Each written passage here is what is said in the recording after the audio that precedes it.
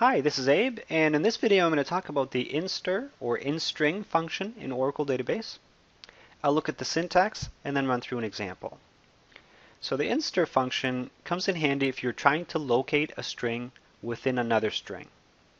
Now if you look at the syntax, the keyword's INSTR, INSTR, and in brackets you've got S1, which is the source string.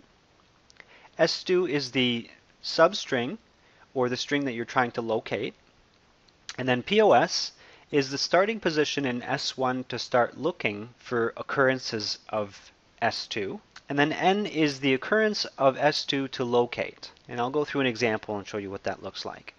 Now I've already got my SQL Developer application open. I'm connected to my database. I have a connection here called xe-hr. I'll be using the dual table for this example.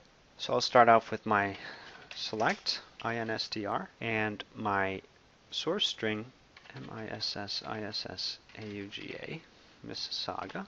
The string I'm trying to locate is IS. Position to start at is 1, and I want the second occurrence. From dual, semicolon, control enter to run that, and my result is 5. So if we count the characters, 1, 2, 3, 4, 5. So the second occurrence starts at the 5th character in Mississauga.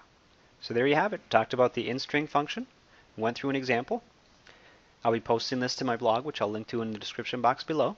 Hope you liked the video. Please subscribe, like, and share, and see you later.